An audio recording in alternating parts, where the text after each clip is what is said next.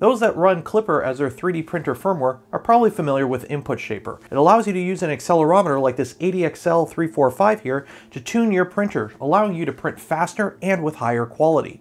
Now, when it comes to actually running Input Shaper, the process of installing the ADXL and then getting all the firmware set up, while not daunting, if you have several different printers and want to run Input Shaper on all of them, or you want to tune it frequently, can be a little bit of a pain. So in today's video, I'm going to show you how you compare your adxl.345 with a Raspberry Pi Pico as a secondary MCU, allowing you to quickly run Input Shaper on multiple machines via USB. So let's get started.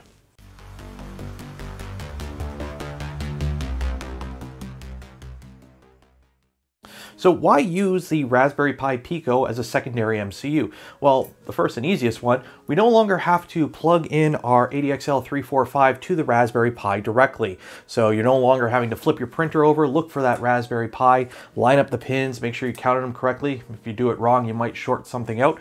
USB connection is a lot simpler and a lot safer. And also, you can get an extension male to female cable. That way, you don't even have to flip your printer over anymore to get access to your Raspberry Pi. And why the Pi Pico? Well, it's low cost and it's available, which in today's day of chip shortages is a good thing. Now, at the time of this video, it's easy to find. They're about $5 Canadian right now. But if they suddenly go out of stock in 3 weeks, please don't come yelling at me. So pairing these up is a relatively simple process.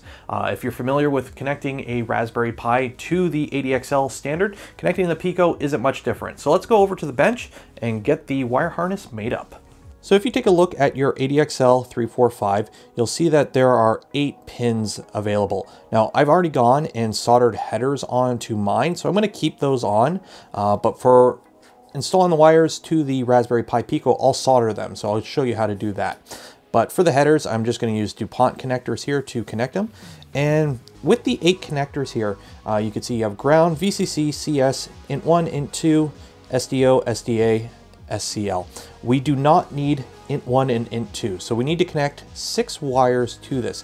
And the wires that you connect to this and where they connect on your Raspberry Pi Pico will be in this handy diagram on the right of your page here. Ground and VCC are probably your 2 most important ones. If you connect the other ones backwards, it just won't work. But for VCC, most ADXL.345s are 3.3 volts. So you're going to want to feed it 3.3 volts from your Raspberry Pi Pico, but some boards are 5 volt compliant. So you may want to look into that and check your spec sheet just to verify. Now, you do not actually need to use a Raspberry Pi Pico. You can use something like an Arduino Nano as a secondary MCU.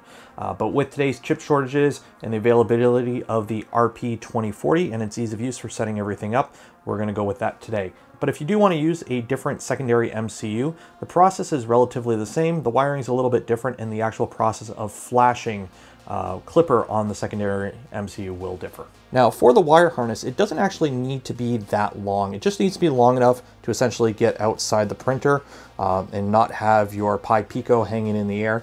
It doesn't need to reach all the way down to the Raspberry Pi underneath your printer, for example, because the Pi Pico will be connected to that via a USB cable. So I already have DuPont connectors attached to one end of my wire run here. And for the wires, I'm just using an old Ethernet cable. There's 8 wires in here. They're color coded. It makes it a very simple, easy setup process. So for frequent viewers of my channel, I'm not going to bore you with the whole process of stripping and crimping wires. If you watch my live streams, you've probably seen enough of those. And if you haven't, why not take the time to subscribe to the channel so you don't miss out on any of those in the future.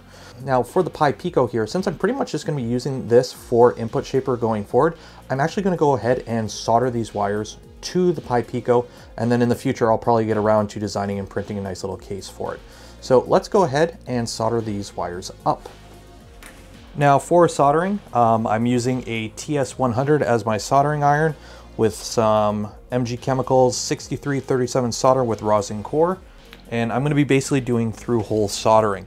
So I've gone ahead and stripped my wires and twisted the ends, and we're going to basically put each wire through the hole and solder it as a simple through hole. Again, make sure you are pairing up the appropriate wire connection from the ADXL to your Pi Pico. If you wire it up wrong, best case scenario, it just won't work. Worst case scenario, you're going to get sparks and something's going to break.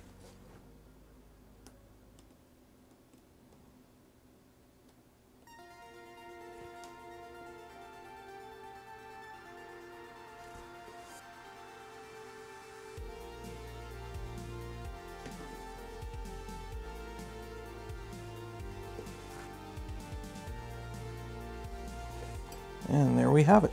Now, after we got all our wires soldered on, you can flip it over, get a pair of snips and trim off any excess wire that's sticking out of the back. Make it look nice and clean. And if you're unsure of your solder connection, you can solder from the back as well. Double check, make sure you got no bridges anywhere, no shorts. You can also double check with a multimeter if you wish. And now we can move on to everyone's favorite part, firmware. Okay, so firmware, it's everyone's favorite thing. Now for firmware, you're gonna need something to actually create the flash file for the Raspberry Pi Pico. And for that, we're gonna use my newly built 4ON-V 2.4. Now I haven't installed Input Shaper on here. It's a brand new, fresh install of Klipper using the mainsail interface for this demonstration. First things first, you're actually gonna wanna make sure that you are fully up to date with your version of Klipper and your interface. The reason for that is you're gonna be flashing Klipper on this Raspberry Pi Pico, and you want to ensure it's the newest version, because if this happens to be an old out-of-date version, you go to use it on a printer that's running a newer version of Klipper, it's not going to work. You're going to have to reflash it. So just ensure you're installing the most up-to-date version of Klipper on the Pi Pico. And for flashing the Pico itself, it's a relatively simple process. If you've installed Klipper before, you're familiar with the steps to get to the make flash command. So when we get to make menu config for the Raspberry Pi Pico, the setup for it is actually quite simple. We just need to ensure that we're not enabling extra low level configuration options. The microcontroller architecture is RP2040 and communication interface is USB. We save that and then make clean. And make, and let that run. Now, once we're done with the make flash command and we have our flash file done, we need to actually get this file right here, klipper.uf2. We need to get that off the Raspberry Pi and onto our computer. So we're going to use WinSCP for that, or any other FTP program, and we're going to connect to our Raspberry Pi. Ensure that you're in SFTP mode, and put in your username and password, which again, if it's default, it's Pi and Raspberry. And then you're gonna go into the file called Klipper out, and there we have klipper.uf2. So we're gonna copy that file over to our desktop. And then we need to plug our Raspberry Pi Pico into our computer. But while you're plugging it into your computer, you need to be holding down the boot button. So on the Raspberry Pi Pico, there's a button. It's right by the USB plug, and above it, it says boot select. So just hold that button down as you connect the USB cable to it. And if done correctly, you should see it pop up on your desktop, pretty much like a thumb drive. So you're gonna take that klipper.uf2 file, you're gonna drag and drop it onto the Pi Pico, and it'll basically reboot, and now you've installed Klipper on it. So don't push anything else. Go ahead and unplug it from your computer, and now you're ready to go ahead and install it in your printer. Now, I've gone ahead and installed a male to female USB cable here, so I don't need to flip this printer over. So if you plan on doing this on multiple printers, I'd recommend you get a bunch of these USB male to female connectors. That way you're no longer having to dig for your Raspberry Pi. You can just plug it in externally. You can design a nice little mount for it. And then we're gonna take our Pi Pico and plug it into the Raspberry Pi that's running our printer.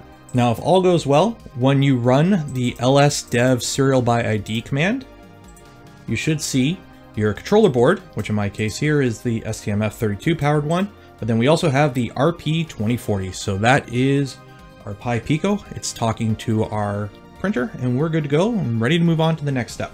So for the next step, this is something you're gonna have to make sure is done on any printer you wanna run Input Shaper, but you need to ensure that you have the dependencies for Input Shaper installed. You have numpy, and then you also have matplotlib. Now, my printer already has these installed, but again, if you need to install these or update these, link in the description. Just run these commands from your terminal like putty here. Now, down here, when you get to the RPI microcontroller document, you do not need to do this. The whole reason we're doing this is to bypass having to use the Raspberry Pi that is running our printer as the MCU for the accelerometer. So now the Pi Pico is doing that. So we need to set it up accordingly. And this is how we're going to go about doing this. And we're going to set it up in a way so that we can easily copy this onto any other printer we plan on using this on. So we're going to create a new file, and I'm just going to call it adxl.cfg. You could call it Pico if you want. You can call it whatever you want, really. But since this is just going to be used for ADXL, I'm going to just call it ADXL, just so I know what it is at a very quick glance. Create.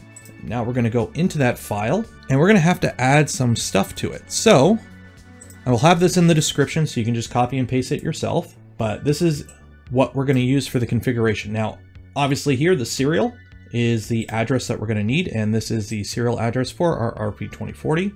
So copy that, put that there. Our pin right here, you don't need to adjust any of this. If you are using a secondary MCU that isn't a Raspberry Pi Pico, you're going to have to adjust obviously these pins here. And then for our probe points, make this the center of your bed. And there we go. Now, before we restart, just hit save and close. And you're going to go to your printer.cfg now.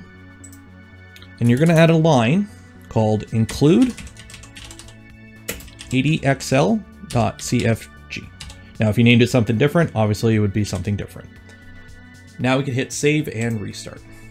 And there we go. So you can see we have our two MCUs connected there. And now we can do one more check here. This is just to ensure that everything is wired up with our adxl.345 and the whole system is working. And we can run this command here called Accelerometer query. And if you get a value such as this, that means it's not working. Now, what can you do if that happens? That means something is wired up wrong. So what I've done is I've actually gone ahead and not connecting it fully. And as you can see, now we're getting correct values. So what I did there, I didn't have a pin in all the way, so it would purposely throw an error. Now that everything's hooked up correctly, we are getting proper values from our ADXL. Now we're ready to go ahead and run Input Shaper. Now there's already videos on how to run Input Shaper and how to run it on specific printers, bed flingers, Core XYs, etc. So I'm not going to dive into that whole process now. But what I'm going to show you is now how do you do this on another printer. After you are done running your Input Shaper, you're going to go back into your printer.cfg file. And you're going to go down to the line that it has include ADXL. And you're just going to comment out that line. Hit save and restart. Now we can unplug our Pi Pico and Klipper won't error out. So we can go ahead and plug this into another printer. So you're going to go to your next printer that you wish to run this on. You're going to ensure that you have NumPy and all the other prerequisites for running Input Shaper installed. This ADXL file, you're going to save this. You're going to download this off this one printer here. And then on the next printer that you wish to run Input Shaper on, all you're going to do is upload this file. You're going to have to get the serial ID of the Pi Pico itself after you plug it in. And then you just have to go to your printer.cfg file, add your include adxl.cfg line, and then you could just run Input Shaper on that next printer. And there you have it. Now you only need one ADXL345, a Raspberry Pi Pico, and a USB cable, and you can install Input Shaper on all your machines. It's easier to keep everything up to date. If you need to rerun Input Shaper on a machine in the future because you adjusted belt tension, just need to plug in your Pico via USB, connect your ADXL to the tool head, uncomment out a line out of your printer.cfg file, and you're good to go. You're no longer digging out that Raspberry Pi and having to plug something into the GPIO header. So I hope you enjoyed today's video. As always, if you do have any questions, ask them in the comments below. If you want to see more content such as this, make sure you're subscribed to the channel so you don't miss out. And if you want to help support the content I create and the things I do, I have links in the description as well. On your way out, make sure you like that smash button. And as always, I hope you learned something new today. Thank you and have a great day. Cheers.